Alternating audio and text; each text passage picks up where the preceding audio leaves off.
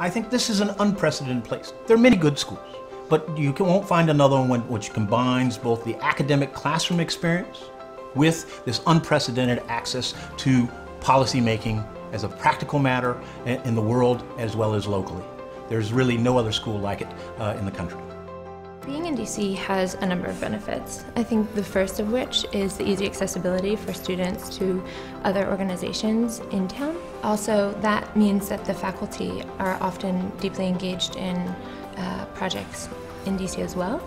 So we get to understand emerging problems and solutions in development through our faculty's experience and our own. The McCourt School is incredibly close to where policy is being made. It's a very short metro ride just over to the Capitol.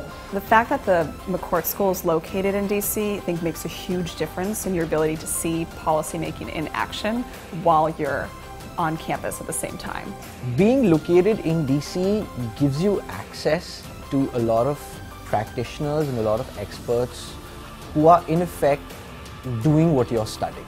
There are internship possibilities here that people have that they wouldn't have in any other city, whether it's connected to the White House or the executive agencies or Congress or the think tanks around town or the lobbying shops. So there are so many opportunities here that students can take advantage of. I really felt like being in DC has been one of the greatest advantages going to McCourt School, because I was able to not only meet the important people, but at the same time was actually able to experience what's it like to work in DC. A lot of people intern while taking classes here.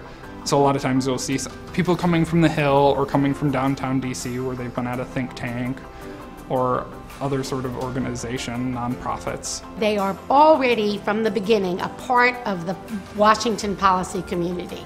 It gives students incredible exposure to Washington, to policy making in all parts of Washington. I feel I am so close to the policy world, and I feel I learned a lot from all this fantastic experience in Washington, D.C.